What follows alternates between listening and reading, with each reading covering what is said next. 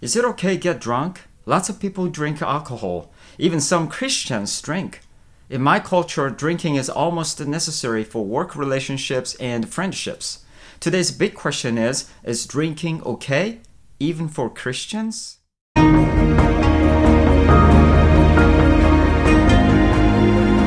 Hello, my name is Sammy Ju. This is a verse-by-verse daily Bible study with a big question to go deeper into God's Word and to go wider in the world. New videos will be updated at 5 a.m. Monday through Friday. If you enjoy my videos, consider subscribing to this channel, hit the bell notification so you won't miss a thing. Also, leave your comments and questions below the description so we can have more interactive study of God's Word. Are you ready for today's study? Let's dive into Ephesians 5:18. Let's read Ephesians 5:18. And do not get drunk with wine, for that is dissipation, but be filled with the Spirit. Now let's look at the word dissipation. In Greek is asotia, means what can be saved. Figuratively, prodigality, spiritual wastefulness, due to excessive behavior and the dire consequences it brings. So basically, dissipation means wasting, wastefulness. Let's go back to this verse. Do not get drunk with wine, for that is dissipation or wasting. So if you get drunk with wine, you are wasting your time, your life.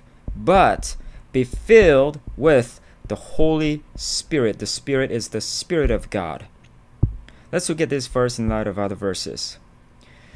Making the most of your time because the days are evil, in the verse 16.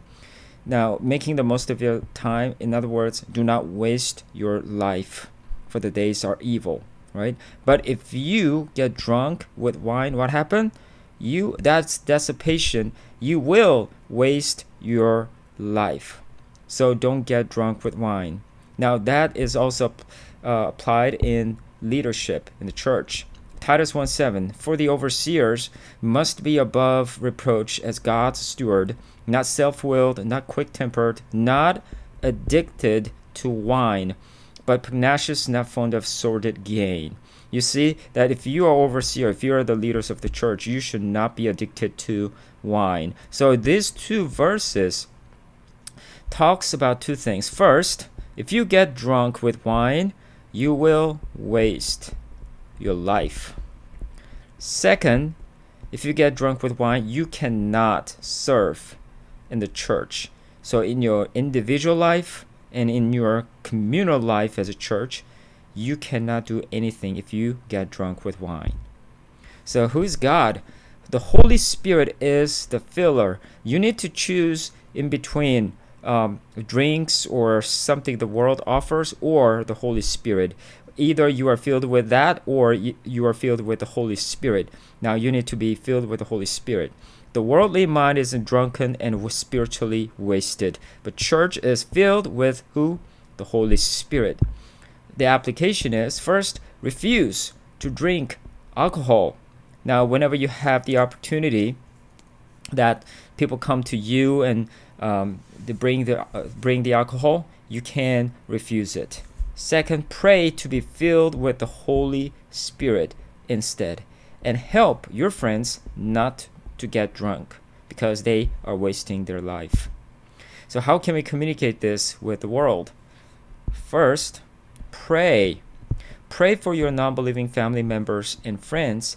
And second, when you meet with them, you can meet with them, yet refuse to drink alcohol with them. And that will open the conversation because they may ask why.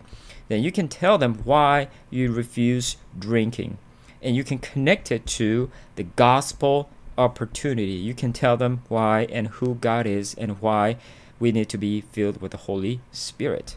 Friends, let's pray that God would fill our hearts with His Spirit, not with drinks of the world. Father, please help us and lead us to be filled with your Holy Spirit instead of being filled with others. We thank you, praise you. In Jesus' holy name I prayed. Amen.